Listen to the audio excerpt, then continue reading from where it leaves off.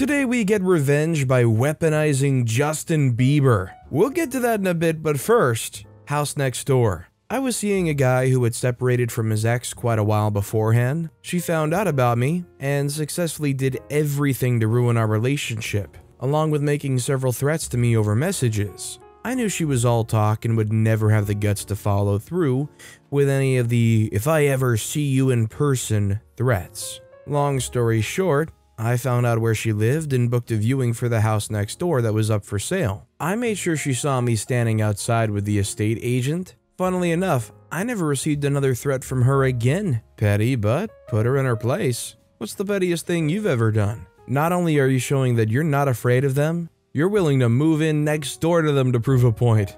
Also, hi, I'm Steven, and if you enjoy awesome stories of revenge, why not hit that subscribe button down below? That said, our next story is When Petty Creates a Book Dragon. This is from my childhood. Rotary phones, AC in cars wasn't standard, and written checks were common use. My mom could not only be petty, she could be a Karen and take things extremely literal at times. This normally happened when someone threatened her safety or her children's well-being and education. The players are M for mom, T for teacher, P for principal, and me. Backstory: I have dyslexia and as a young child had beyond deplorable reading skills. Deplorable enough, the school talked about holding me back a year to work on those reading skills. So my mom knew I would do just about anything for non-chore earnings. Took me to the city library and we made a deal for each book I read and each half-page synopsis/overview I wrote, I would receive a quarter.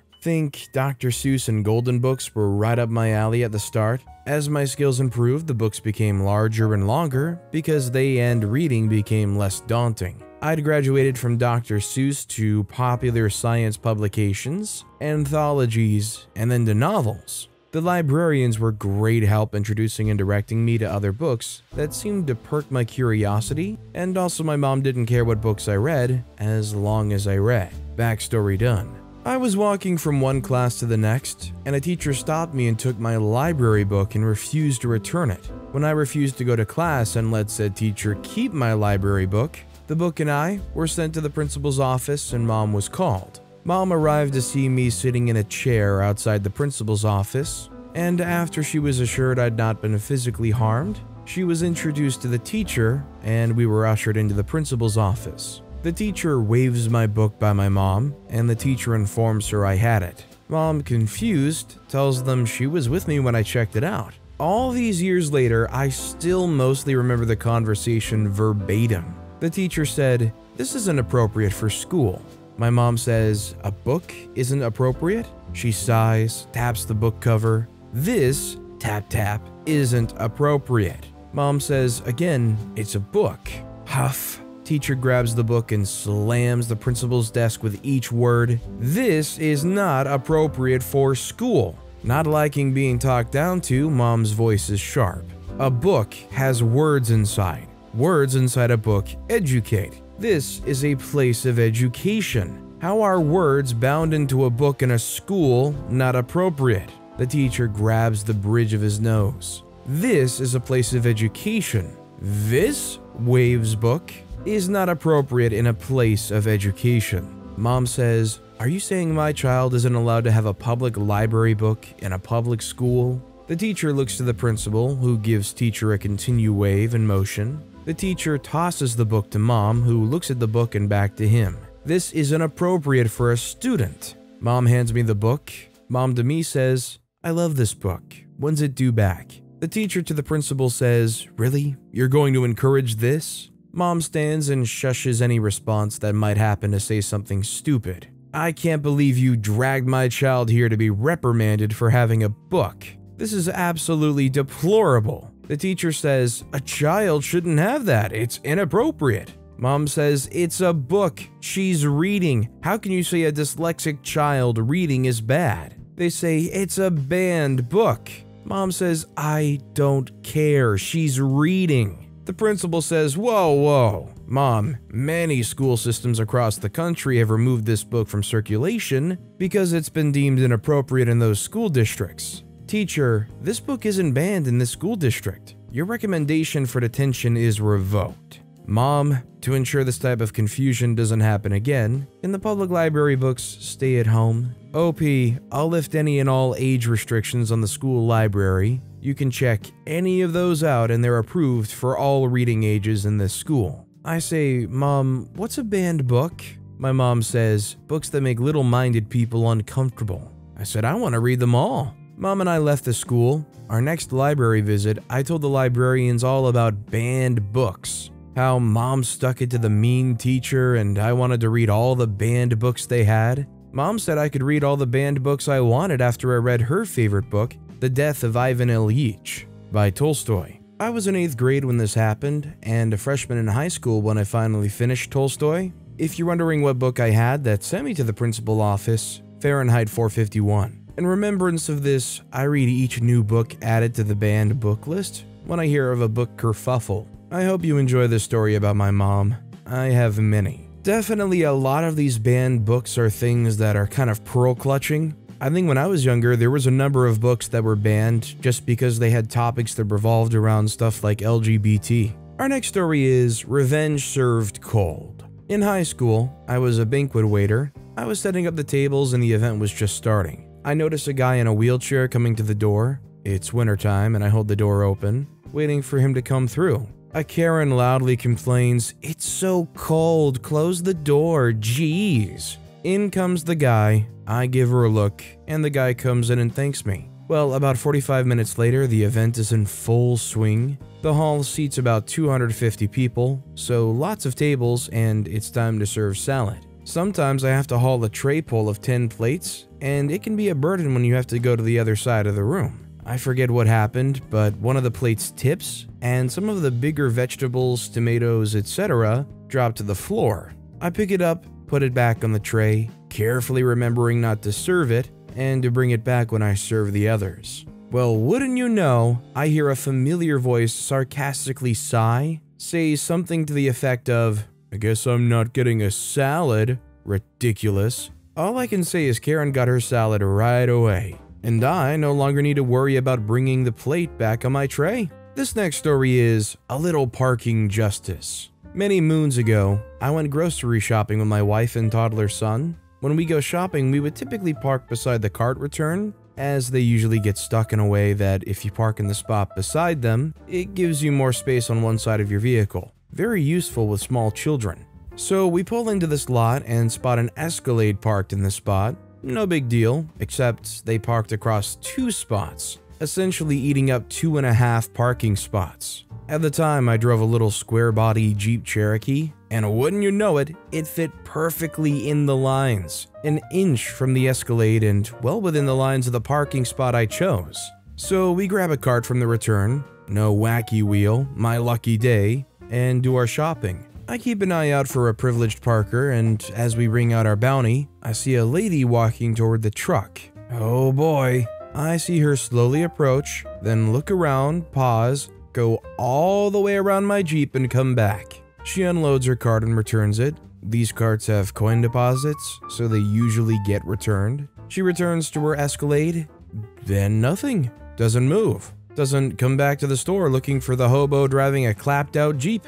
Nothing. Just sits there. At this point, my wife is getting agitated, as she doesn't like confrontation, but I'm petty and bored. We wander out slowly. As we round the vehicle, I see her huddling in her seat glued to her phone. She glances at me and averts her eyes just as fast. There was loads of space on the cart return side of her parking job, but I'm assuming her driving skills were as bad as her parking skills, so she couldn't figure out how to maneuver with my Jeep mirror an inch from her door handle. I'm loving it. I unload the groceries carefully. I don't want to squish the bread after all. At this point, my toddler starts asking questions about stuff. So I stop what I'm doing and answer the questions and then continue the groceries. I stop every time they ask something, then continue. After all the groceries are in place, I strap the kiddo carefully into his seat, then return the cart. All this time, the lady's on her phone, eyes darting to catch a glimpse at me, then back to her phone. Well, I'm too close on my driver's side to get in,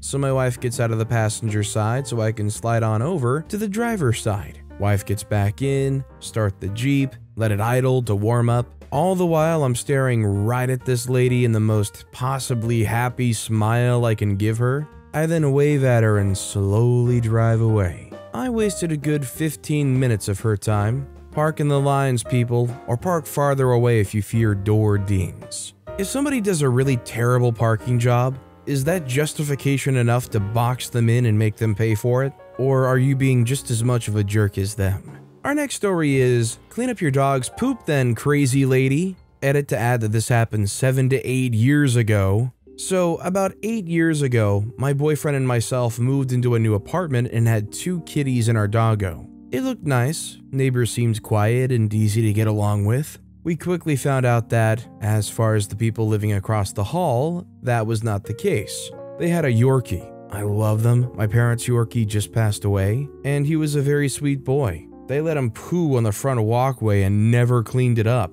We were nice at first. It's not hard to pick up crap that you left behind. Asked her to please do it, yada yada. She would always say that she would, and then never do it. This is probably one of my best of all time petty revenge stories. I decided to pick them up, the 3 little mini Tootsie Roll poops. I decided to just pick them up every time and fill bags after bags, full of them. Fast forward 9 months. We decided not to renew our lease and cited that as the main issue. Keep in mind, I've been saving these literal poop-filled bags and stashing them in the communal shed the whole time. No one ever uses it, so no one ever saw them. At this point, I have 4 bags full of her dog's poop. We finished up cleaning and then dumped the massive amount of their own dog's poop in a gargantuan pile right in front of their door. Turds are now raining down the stairs, only used for the 2 upper apartments from the pile being so large. After that, we locked up the apartment, put our keys in the mailbox, and left. I still wonder what everyone's faces looked like upon the discovery of it. We didn't get our deposit back, obviously. The satisfaction of just imagining her staring at it was so great. There is definitely being committed to a revenge, and then there's a collecting poop for 9 months level of committed. Our next story is, try to get out of returning my deposit. Many years ago, my family, 2 young boys and wife, took off for the holiday of a lifetime. 9 months of camping and driving right around Australia. Because of where we wanted to go, we were set up to be completely self-sufficient. We could comfortably be on our own, no contact with the outside world for more than 2 weeks. It also meant we got pretty good at setting up and breaking camp. After nearly 9 months and 42,000 kilometers, we were getting pretty homesick and excited to be getting close to home. So we were doing some pretty long driving days. Second to last day comes and goes, and we're still 500 kilometers from home in a fairly major town with just too much of a drive to get home that day. We could have continued a bit and camped out, but we decided to treat ourselves to a campsite in a tourist park. Easy hot showers without needing to light a fire and boil water. We booked in, and it was bloody expensive. The most expensive tourist park anywhere we had come across. They also demanded $20 as a security deposit for the toilet block key. Back then, 1994, $20 was a considerable amount of money. I was a bit put out and a bit wary of this bloke, so I asked him, "Do we get back this money?" He says, "Yes, it's a deposit." I replied, "We're leaving early in the morning about 7 o'clock. He says, "No problem, we'll be up." Well, we have a good sleep, but are all excited to be nearly home, so we're up and packed by 7 o'clock. I go to the office to return the key and get our $20 back, but it's all locked tight and shut with curtains drawn. Jerk. I knew he had no intention of returning the deposit. Now, a little word picture of the office setup. It's a 2-story wood-framed structure with planks on the walls, office on the ground floor, living space above, a locked drop box to drop the keys in so they get the keys back and get to keep the deposit, a push button beside the door to summon someone to the office if they're down the back cleaning the toilets or whatever. The push button was a heavy welded steel cover locked in place, with a padlock over the button so they could ignore patrons if they wanted to. They had a bell wire from the covered push button running up the wall to a huge bell. This bell was meant to be heard if they were down the back mowing. I always carry a pocket knife when I'm camping. I'm also a technician, so I'm quite familiar with how these bells work. I grab the pocket knife and just gently push the blade through the insulation of the wire until it shorts the wires out. The bells ring loud enough to wake the dead. It was rattling the wooden walls. 30 seconds of that and the park bloke and all his family came down all in their pajamas and very grump about being woken so early. They had no idea how I got the bell to ring. They checked the padlock and the metal cover, grumping and mumbling the whole time. I smiled and handed him the key, and he went back in and got my $20. 5 hours later, we were home. I'm a technician. I knew the bell was a 12-volt bell. No danger to anyone shorting it out. That's what the button does. Bell wire is like speaker cable, two thin wires insulated from each other side by side. By pushing my knife in, I contacted the wires and it completed the circuit. I had no qualms doing it. This jerk probably does this all the time and makes quite a bit by not being there when people need to check out. I feel like I need to read a book based on OP's life story. 9 months of camping, experienced technician, pocket knife tricks. Our next story is Mother-in-law hates our Christmas cards. Both my mother and father-in-law express their antiquated views on societal gender roles every time they see me and my husband. Women are supposed to do X, men should do Y, blah blah blah. Fast forward to this Christmas, we moved into a new house and sent Christmas cards with our new address. We hosted the in-laws, and upon arriving to our new house this year, the first thing my mother-in-law says to me is, "I notice you put your name first instead of husband's name. The husband's name should always go first." I laughed and brushed it off because she's brought this up several times before. To prepare, I actually wrote my husband's name first on the Christmas gift labels so I wouldn't have to hear her complain. But to be petty, I discreetly went upstairs and put new labels on all of their gifts with my name first, so she would be irritated with every gift she opens. Not that elaborate of a story, but those that have to deal with annoying in-laws and family members around the holidays will hopefully understand. Our next story is, try to intimidate me? I'll tell everyone just what you said. I had a terrible experience at a dental office and left a detailed review that I'd classify as scathing. A few minutes later, I got a notification that the business had responded. The first few paragraphs were a bunch of nonsense, but at the bottom, the manager said, "We may consider listening to our legal team about their concerns and the need to take legal action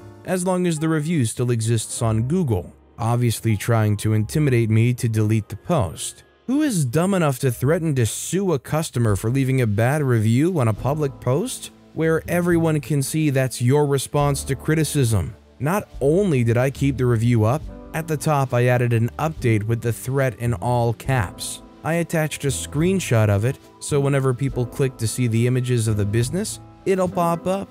I also went on Yelp, Facebook, their website, and literally every single place I could leave a review, and made sure to include the threat. I know it's nothing major, but they cost me $1,500, so I hope I drive away at least that much business from them. Yeah, that's just a terrible look. And I would hope that any legal advice or legal team would tell those owners as much. To be fair though, they probably like getting those billable hours. This next story is, my mom got petty revenge on neighbors. So this happened a few years ago. We live in a rural area. There's one neighbor who lives about 200 meters further from our house. They have to use our road and a front yard in order to get to their house, which we don't mind and allow. Their house is also surrounded by a fence and is very nice in general. Well, the neighbors have a dog that they take for a walk past our house. The dog would often poop in our front yard and they didn't pick it up. My mom got mad and told them, but they would say it's not their dogs, but from our dog. Not true, our dog always goes to poop far away from the house near the forest. We also had seen the dog poop and they just walk away, and then we have to clean it up. Well, one time when it happened again, my mom had enough. She got the shovel, picked up all the poop she found, walked 200 meters with the shovel and poop, and threw the poop over the fence on their nicely cleaned front yard. In her words, now they have to clean it up. I still laugh every time I remember. This next story is, patient was aggressive over nothing. He gets a nice long wait to sit by himself in timeout. I work in a busy eye clinic. I saw that a patient named Tyler was marked as waiting, so I marked the chart as taken, saw what he was here for, and checked that he was the only Tyler in the waiting room. My usual routine. It's a long walk to the waiting room, so I don't even bother trying to memorize the last names anymore. I usually forget or butcher them by the time I get to the front. The patients have a sheet that are very specific to the doctor they're seeing, has their name, date of birth, MRN, doctor's name, and the appointment time. I've never taken the wrong patient back, even when there were several patients with the same name I called. Well, anyways, I get to the waiting room, call for Tyler while standing at the door about 30 feet from the waiting chairs. No movement from anyone. The waiting room is packed with at least 30 people. I call again 2 times, and finally a guy on the phone says, "What's the last name?" I ask if his name's Tyler, and the dude again asks, "What's the last name?" I honestly don't know, but like I said, he's the only Tyler there. I tell him to just come on back, and he asks again what's the last name, remaining seated, not giving me his paper. I tell him it's a HIPAA violation for me to announce full names, which honestly I'm not sure if it is, but I know that I'm supposed to limit PHI as much as possible, and there was no reason to announce his full name to 30 people. And again, I don't know the last name because I've never needed to know it before opening the chart again. I tell him that it looks like you're the only Tyler here. Come on back and I'll check your paper. Nope, he wasn't having it. As an aside, I would totally understand not wanting to get up for no reason if he was elderly, but the man was in his 30s. Finally, I just crossed the extra 30 feet and I literally have to take the paper out of his hand. He didn't hand it to me and make sure I recognize the full name, appointment time, doc, etc. It's literally not possible that it's the wrong Tyler. I said, "Yep, you're Tyler." All the way back to the exam room, this guy is absolutely fuming. I explained to him that he was the only Tyler in the waiting room, but if he wasn't, all he had to do was promptly hand me his sheet so I could confirm he was the right guy. I tell him it's never been a problem before. Surely he's seen that everyone else just gets up and walks to the door to the back, hands their sheet over, and we continue to a room. I try to make small talk to shift the mood on the way to the exam room. He's not taking it, not calming down a bit, just absolutely fuming for what? So we get to an exam room finally after this guy's been huffing and making comments under his breath the whole walk. I tell him to sit in the black chair. He sits in one of the guest chairs that are red. I repeat myself and he huffily moves, like toddler huffing and puffing when they're mad. I ask him how his vision is doing, and he says it's the same as last time. I ask him if he has X symptoms, and he huffs and says everything is the same as last time. I ask him again because it'll take 5 to 6 minutes to look through his chart to open the right encounter, then the note, then the detailed report, scroll through 6 pages to the bottom, etc., versus the 10 seconds for him to just answer me. At this point, it's taken twice as long to get this guy in the right chair and to get through the first 4 questions that I usually get answered before I even log into the computer. I tell him we would be halfway done already if he just cooperated. Guy gets huffed and puffed again and asks to see someone else. The magic words. I tell him that's a great idea with a huge smile under my mask, leave the room and waste about 20 minutes deleting all my input from his chart. Then I ask the slowest coworker possible, literally struggles to pry her eyes from her phone to look at the schedule to take him. She always takes patients and sits on her phone forever so that she ends up taking less patients throughout the day. She won't take crap from anybody, the biggest witch in the office to be honest. I couldn't have found a meaner, set in her ways, stubborn, quick to anger person to set on him. I tell her there's no rush, Doc is behind anyways, and by the time she goes in, it's been 50 minutes since I left him in the room. She literally had to ask the exact same questions I did, so not sure why he'd thought it'd be different. I took a different patient who was a compliant sweetheart and was done before the coworker went in with Tyler. The guy checked in at 1 p.m. and didn't leave till 4. Hopefully the extra 50 minutes in timeout gave him time to calm down from his hissy fit so he wasn't a jerk to everyone else in the office. If he would have just stuck it out with me and played nice and answered my questions, I average about 9 minutes for a full workup. Usually I say people you don't want to mess with are people that work fast food and handle your food, but another person you don't want to piss off and upset are the people that are trying to make sure your health is okay and that you're getting taken care of. This next story is, I assembled my first Lego set out of spite. It's straight from The Simpsons Season 1, Episode 9. Homer gets Marge a bowling ball for her birthday.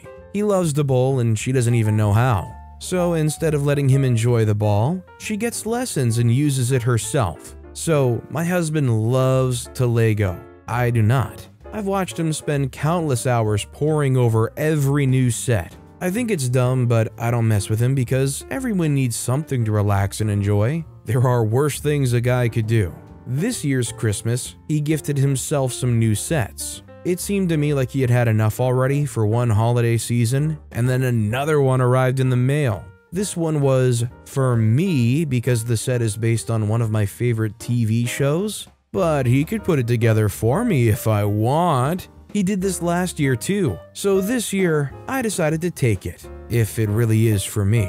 I said, "Oh no, that's okay, I want to do it." The look of shock and amazement on his face was worth it. He was freaking stunned. I still think they're dumb, but something's satisfied about putting the set together. I mean, he can't complain, he literally got it for you. Our next story is, my neighbor wouldn't respect me, so I weaponized Justin Bieber. I live in a fairly large apartment building in a medium-sized city. I moved in here last year, and throughout the year, my biggest issue has been an older gentleman who lives next door to me. This man likes to blast his stereo and TV simultaneously at all hours of day and night. When I first moved here, I introduced myself to the man and explained to him that the noise coming from his apartment was making my apartment unlivable. Despite that fact, he continued. Over time, my complaints toward him turned into him suggesting I wanted him sexually. I don't even know where he came up with that, but eventually I went to the building management about the problem.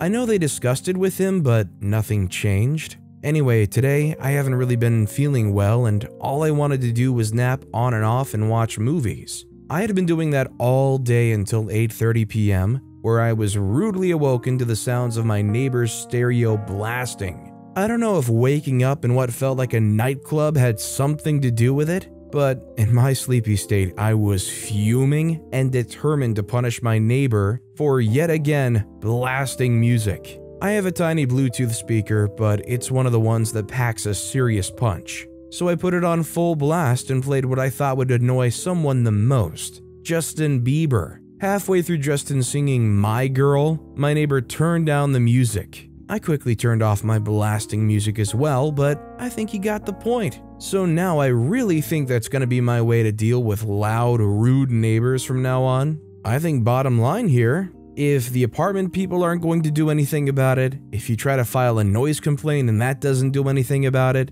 and certainly being civil with them doesn't do anything, sometimes you just gotta explain to them why it's just so darn annoying. But with that being said, that's all the time we have for today. Now, if you want to hear another absolutely crazy revenge story, check out that video on the left. Or if you missed my latest video, check out that video on the right. That said, I'll see you all next time with some more stories.